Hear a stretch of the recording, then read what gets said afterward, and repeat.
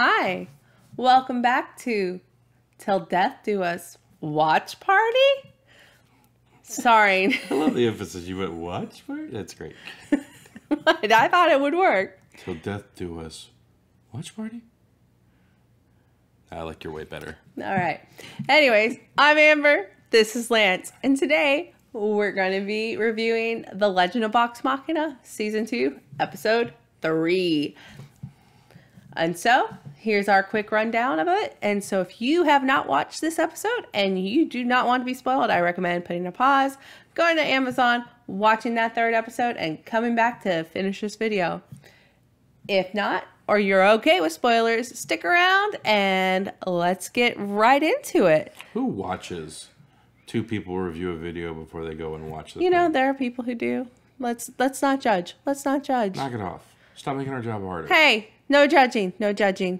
Fine. You don't know what people have to do in their life. Maybe they're trying to figure out if it's for them and they're trying to get an idea of what to expect. No judging. I'm judging. No, we don't judge here. Anyways, let's get into The Legend of Vox Machina, Season 2, Episode 3, The Sunken Tomb. Dun, dun. So, when we rejoin our intrepid adventurers, they are heading out of Vasselheim to the lake where the Osisa has told them they can find the temple, or rather tomb, belonging to one of the matron of Raven's champions.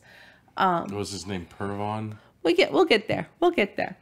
But they before we actually get to them looking for that lake, we have Pike suddenly backing him on.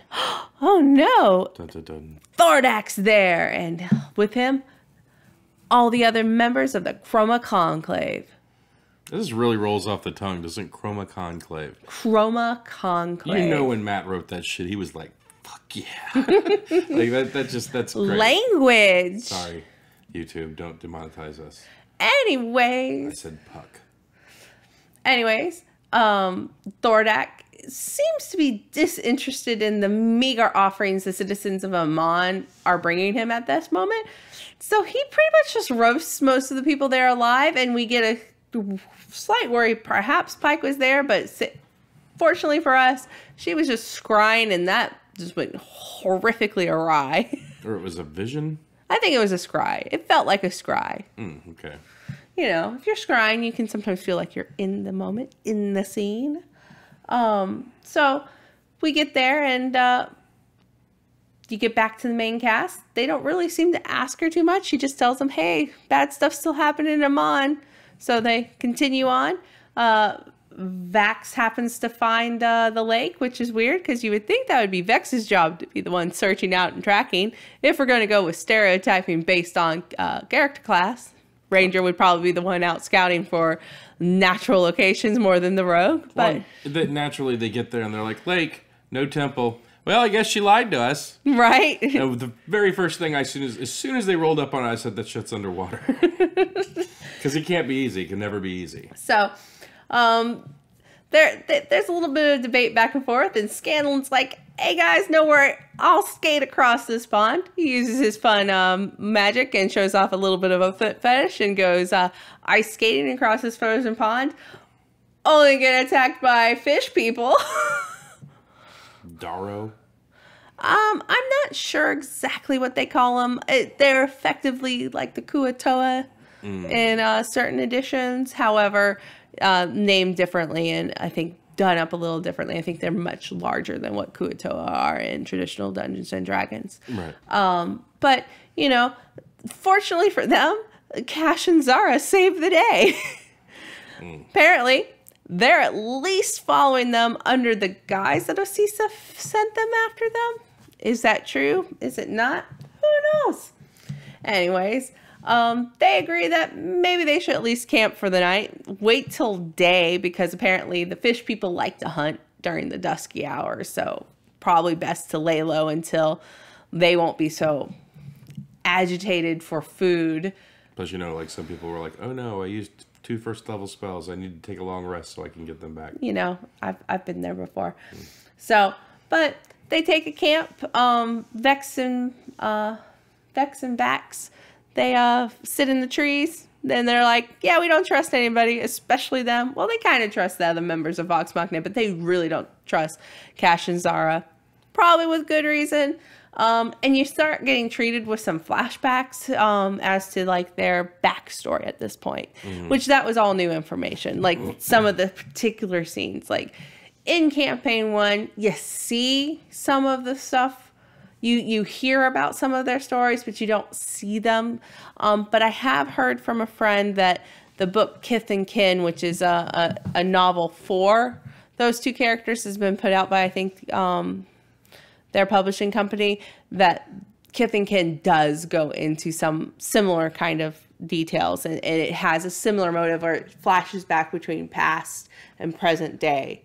So it feels like it's kind of mirroring that a little bit, probably to help give them some sideways sales towards their other property. Star Wars. If you wanted to know who this character is that we introduced, you should have read the books. Well, they're not doing that for the introduction. They're just giving you some like tidbits, and they're not saying you need to know it. I mean, trust me, you're going to learn more about their father as the season goes on. Okay. That's not going to happen. But daybreak rolls around, and Cash flirts with Keyleth some more. They get Keyleth to use wind magic to blow the lake apart, and then Zara uses, funny enough, warlock magic, because that's what she is, unless they've changed it, to hold the water at bay so they can get in to the tomb, and are almost thwarted yet again by a door. Yeah, it's a pull, buddy. They happen to jog right in there and cast on some light, and yeah, now they're just in a creepy underwater tomb. And I don't know about you, but this is at the point where my years of playing D&D kicked in a little bit, and it's like, why isn't the rogue standing about 15 feet in front of everyone saying, I search for traps, I search for traps, I search for traps? He even brings up, there's probably traps, and yet he's not insisting to be out ahead. So I feel like every time someone stumbles across a trap, it's like, did Vax really try hard enough? So whenever I play a rogue, and I haven't played one in some of the latest editions of stuff that's out, but like what I used to like doing was like, I'll get out in front of the party, and my character, my rogue always had chalk. So like I would basically get out in front of the party, and as I spotted things, I would circle things with chalk and be like, don't stand here, don't touch this, don't do this, don't do that. Just so like if the GM was like, oh, you stumble on this thing, and it's like, no, you said I found it, I circled it in chalk. Yeah. Just so you know.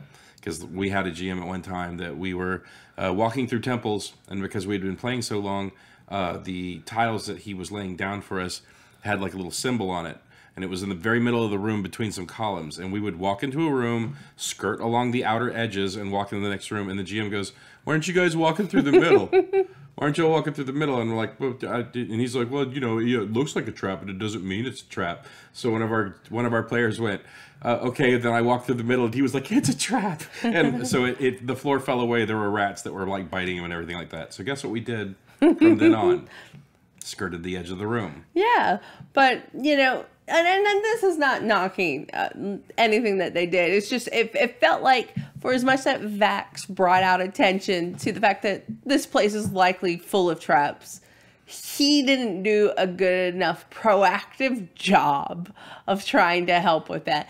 Now that doesn't, you can try to be proactive, and your party can be just like, I walk on ahead, and then that's bad party cohesion, in my opinion. If you feel there's a credible threat of traps, maybe listen to your trap finder. That's all I'm saying. They clearly don't do that, and because of that, the party gets separated.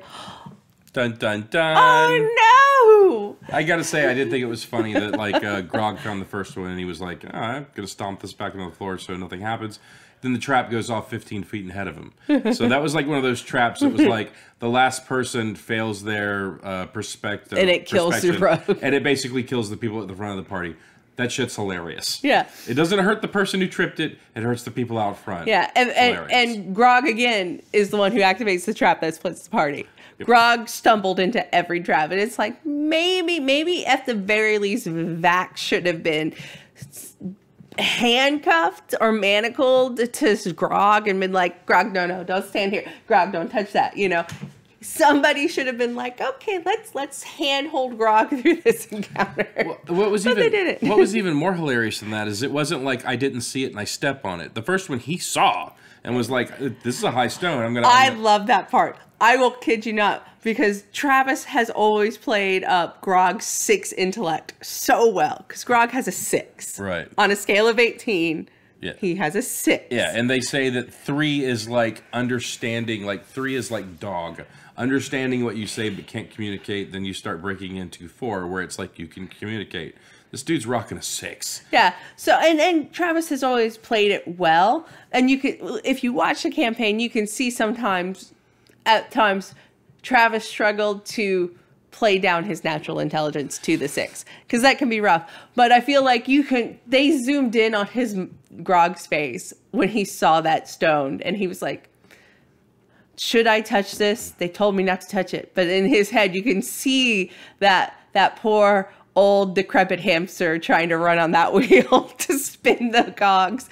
And he's like, no, someone would trip on this. I'm going to step on it to make sure no one trips. And you can just see that long it's that meme of that woman staring at the long calculus. Oh, yeah, doing the math in her head. Yeah, and it's like, that's Grog gone, should I touch this rock? But I think that's what I love best about it, is that he saw it and was like, he made the decision.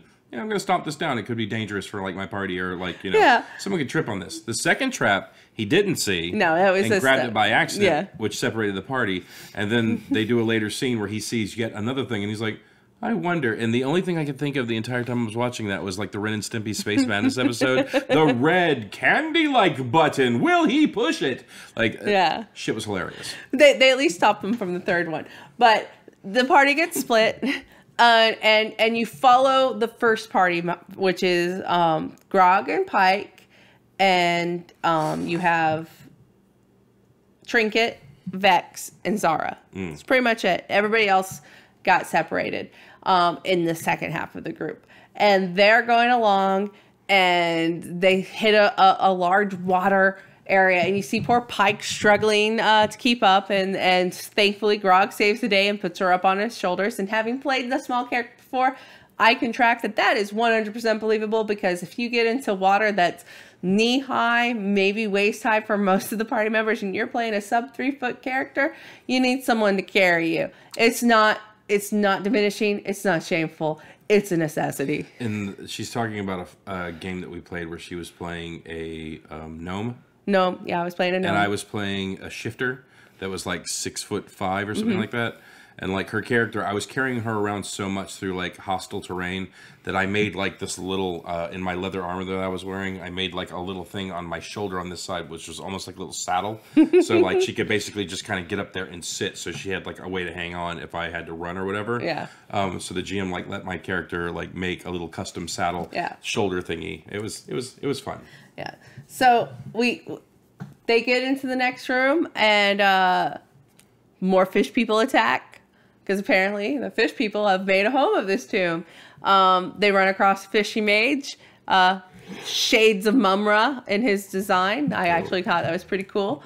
And just as things look bad for this group, the split party, who we had not seen, arrives, and they save the day. Kashaw falls off Scanlan's hand. His magic helm, and they don't really care, so you can see the rivalry between the Slayer's Takes members and Vox Machina still going strong. During the fight, Grog goes into a strange bloodlust as he's killing fish people. We'll get back to that. And then they gather together and are about to make sure everyone's okay, and they realize Kashaw and Zara aren't with them anymore. They've continued on. You see them approach an area with a bunch of tombs. Shaw uses some sort of magical spell, whether it's like detect magic, divine the path, locate something doors. Instead of locate object, perhaps. He follows that, and they go through one door.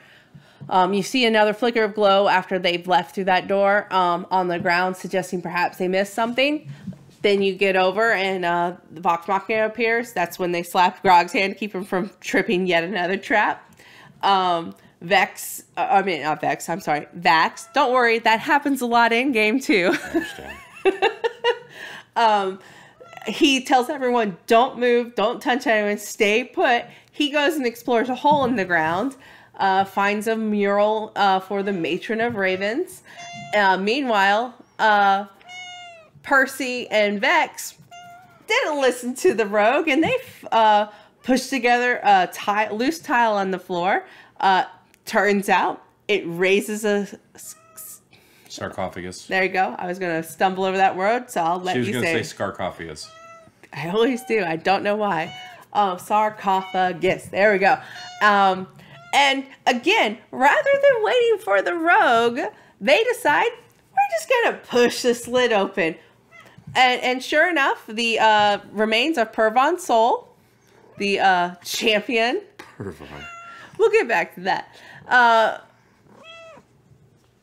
Is there in the Deathwalker's ward. And they're trying, the rest of the party members are trying to get Vax's attention to get him out of the pit. But before they can, Percy reaches down, touches the armor, triggering yet another trap in this dungeon. It goes off and it spears Vexalia with black magic, which could only be of the necromantic variety, necrotic damage, and she crumples to the floor, lifeless. Straight iced, yo. And you see just Vax wrecked over this, and in the most rudest of fashions, the episode ends. So, Lance. She's fine. There's some thing there where it's like, oh no, she's dead. No, she's not dead.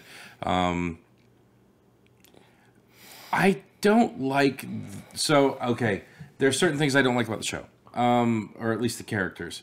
I don't like that Keyleth is always like, I don't know. It's like, you're 10th level. You should have a good grip on yourself. But that's the character she's playing.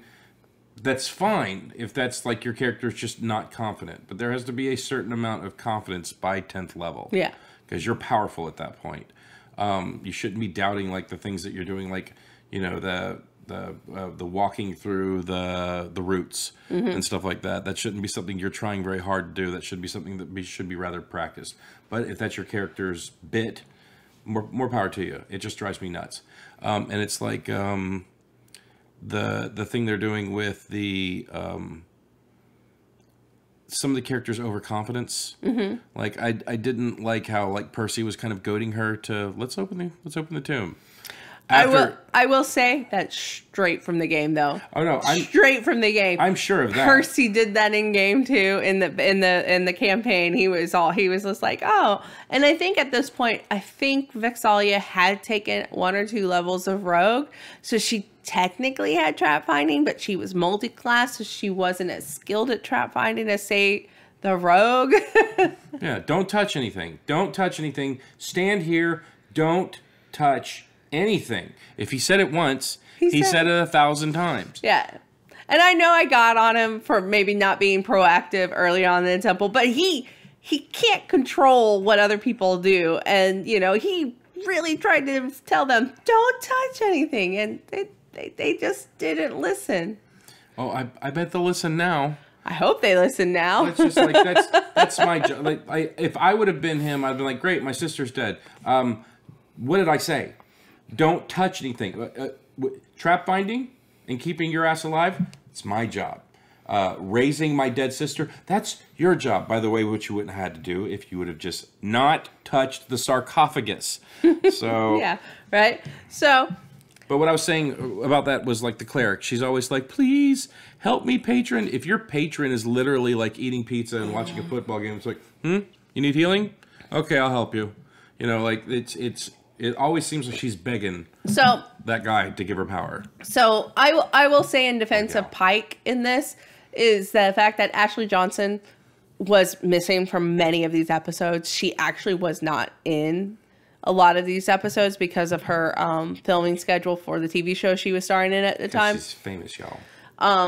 So I think they're having to find ways to insert her character and not upset the balance of what happened in certain areas, because she was not originally at the tomb. So I think they're trying to find a way to make her character more integrated without having to do like the astral projection they did for a good portion of season 1, where they were, yeah. Well, I don't even think they did astral projection. That was just what they did in the campaign. My bad. Well, she was like Skyping in, right? Yeah, or sometimes if they needed to have the cleric there and she couldn't be there, Matt would NPC her and her character was just astrally projected. That's fine. One party does not. One monkey does not stop a circus. Yeah. So if she was out doing her job, by all means, go make that bacon. But yeah, she's not dead. It's a cliffhanger. I'm pretty sure that particular episode on the channel was like, that's where they ended the episode. You know, she's dead. They typically leave off at character deaths. Because in when Matt runs a game, he likes to have more stakes in character death. So it's not as simple as just casting a spell and having the reagents. There's a little bit more of a ritual. There's a DC check that has to be made, and it starts off low and gets higher the more you've been resurrected. Because, you know, in a world where there's a god of death that is like, no, you need to obey by the laws of the laws of nature and have natural death. Having magical ways to bring people back from the dead is kind of an affront to her. So, excuse me, they end up having ways to try to keep that in balance, keep that in check. I mean, game-changing effects have diminishing returns? No, it's like what is it, like 300 in diamonds? That's for a raised dead. Yeah, like no, that might be a revivify. Yeah, that price should go up. Or it's like, if your character comes back at that, you can't use that next time. Yeah. You have to go with the next step to bring you back. Yeah, well, which it sounds like that's what he's kind of doing. Kind of, but like say you died, you might have a DC 8, and then there's a ritual that only so many people can participate in, and then they can use any relevant skill that they feel would be useful, so they're not locked into needing to have a certain skill. It's what do they feel they could use through what they're doing as a way to connect themselves to that character to help bring the soul back. And then what they did was they rolled, and if they passed, it lowered the DC. If they failed, it raised the DC. So it gave real stakes. So typically whenever a character died, Matt would end the game, typically, unless it was super early, because then he could talk to the player, find out what they wanted, because sometimes he might use it out if somebody wasn't enjoying a character. Did they want to re-roll them? So let me ask you this: by game rules of what they were playing, and I think we all know what they're playing, was the character dead or were they making saves? Dead. Okay, so she failed her con save. When that trap hit, she went straight to dead, because she took the necrotic damage, took her to 0, and the way that the trap was written was if your hit points were reduced to 0, you die. Save or suck.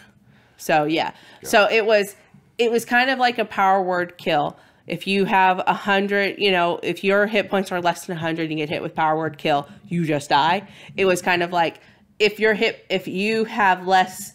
She took damage. If it reduced you to 0 hit points, you die. Like disintegrate. If the damage from a disintegrates reduces you to 0 hit points, you turn to dust. The trap was written is if your hit points reduce you to 0 hit points, you die. So I'm gonna guess. Keep in mind, I don't listen to the episodes. I'm going into this fresh. She's going into it with a little bit of knowledge. The armor's gonna save her. Or the patron's going to show up. Something's going to happen to bring her back. They're not going to finish the temple without her. Yeah. So that's just my guess. I could be completely wrong. We'll see what happens. Maybe I've been pulling your leg this whole time. If Vexalia died there and Laura rolled up a new character. I have walked through the room enough to hear you listening to certain parts to know that the character's still alive. If only you don't know. You don't know. Yeah, so I know that when you watch them on YouTube, it had like character portraits and then like their hit points things. So, and You see me watch a lot of different Critical Role, though. You don't know which one it was. That's true. But like, usually they have the character portrait. I don't know if I was watching. Anyways, neither here nor there. She's not dead. That's it. All right. D&D 101, if the character is a beloved character and it's like their first death, usually there's some kind of, oh, you done screwed up moment, and then they come back. All right. Standout character for you this episode. I'm going to say Mumra. Mumra? Yeah. You like the He was fish dope. Mumra? I like that all of his magic was water-based. They shot the arrows or did the thing at him. He raised the water wall. Then he did the water torrent at them. And then, like, basically kind of flooded them in, like, the water tornado. Like, all of it was based on his element that he exists in. Yeah. And when they saw him, they were like, ah, crap. Yeah. So I really liked him. I think he got punked. Oh, yeah. By a natural 20 to the back of the head. Yeah. I would have liked to have seen a little bit more of that fight. But, yeah, I really liked him. I really liked Grog. Whenever when he was going berserker on the fish people, and then you saw like those eyes turning red and that strain from the vampiric blade. I can't wait to see what they do with that. Yeah. I thought it was funny in the second episode when you pointed out the fact that the sword was like, I hunger, and he's like, yeah, I can use a bite too. Like, I didn't hear that the first time. Yeah. And as we all know, if you pick up a weapon in D&D and it talks to you and it says anything other than, hi friend, let me help you, you throw it in the ocean. So. All right. Well, for me, my standout character, I would have to say, I would have to go with Vax'ildan. The palpable grief. Palpable grief between. That he showed in the end of the episode. And all the little tidbits of him and Vex, like in their flashbacks, I really like how he stood out in that. And I'm not normally a big Vax fan. I think if I was in my more gothy phase youth, Vax would have been my character of choice. That he's very much the kind of emo boy. And that would have spoken to me when I was much younger. As an older lady now, I'm like, nah, it's a little bit too emo for my liking. So I'm not normally his biggest fan, but Liam really sold the grief. That felt real. When I've watched you playing, and this is just my impression, name the actor. Liam seems like he's in it. Like, he seems to be the person who's taking it very seriously and, like, role-playing the entire time. The guy who plays Scanlan. Sam. He seems like he's definitely in it for the storyline, but he's looking for the dick jokes. Sometimes. But don't get me wrong, I love him. Ashley is the one who plays Keyleth? Pike. She plays Pike. I really like her character. It's just... Like, I feel like once you get past, like, 3rd or 4th level, your character should kind of, like, be a little bit more... but again, I feel like the fact that she wasn't able to play consistently has always been Ashley's bad. Then that's why I think in the 3rd campaign, you really see Ashley really starting to shine, is because she's being able to consistently play, and she's really thriving in that. I want to put a challenge out there. I liked the backstory of, like, the half-elf twins that, that I need you, and this one needs like the approval of her father. My challenge to you is when you make a character backstory for your next character, my next character is going to be like, he was raised in a rich family. His parents are still alive. He's got plenty of money. Nothing's wrong. He was just bored. Yeah. And was like, I'm going to pick up a sword and just go adventuring. Yeah. Like, that's, like, my parents, it's when he walks into the scene, it's not like, I'm brooding because people don't like me. No, it's going to be sunshine, lollipops, and rainbows. So you want to play someone like Dahlia, my character Dahlia, whose parents were retired adventurers, famous, and she decided she wanted to go make her own name and have fun, and she didn't have the traumatic background? Amber, 3 weeks... before this character was made, playing Star Wars Galaxies, went, oh look, another person who has written into their backstories that the Imperials killed their parents, and now they are rebels. Huh. What's this guy's backstory? Oh, rebels killed their parents or their sister. Yeah, like I remember you going through people's bios and everything like that, and you're like, oh, everyone has a tragic backstory. Just, it doesn't have to be tragic. Like literally, No, you could be a farmer who found a sword in a field. If you want the tragic backstory, because that's what's appealing to you and your character, by all means, play what you want. But don't feel like you have to be shoehorned into that trope. Again. In one of the old games, I remember I played a farmer because the GM started us at level 0. And I played a farmer, and I was tending to my field. I found an old rusty sword in the field, and I picked it up and went, cool. And then the ground shook. My character stumbled. I stabbed the sword into the ground to retain my foot, which stabbed into a boulet that was just underneath me, and it didn't mess with me. It just kept on going. And I was like, huh. And then someone went, that's an underground boulet. And I went, cool. My character knew what it was. I stabbed it, which gave me enough experience to go to first level. Like, and that's how we started his adventuring. I don't like hoeing fields anymore. I just want to go out and kill boulet. And kill stuff. To make the land safer. Just let's get more creative with our backstory. Hey, but maybe they came up with a real creative tragic backstory. It's like I said, I think it was their first campaign of all them playing together. Yeah, but I'm saying, you, lovely viewer, you may have come up with a tragic backstory, and that's okay too. You do you. You enjoy your tragic backstory if that's what you've chosen. Sure. All right, so is there anything else that you would like to add to this? Well, I think you've already kind of hit everything else. Standout scenes, you've hit them all. We've gone over, standout characters, and you kind of already made your prognosis for what you think is to come. Will Vex be resurrected, or will Laura be playing a new character? Only you will know, noble viewers, come Legend of Vox Machina Season 2, Episode 4, coming out soon. Okay, so I'm going to go ahead and make a prediction. Her character dies, and they're like, no. And then all of a sudden a female fish person comes out the next room and goes, hey guys, I heard that you lost a party member, and I know this temple rather well, or maybe I could show you around something. That's the character she's going to play. That would be hilarious if true. Let's find out. And until then, have a lovely evening and a good day, and enjoy your time. Until then, bye. Go experience your day.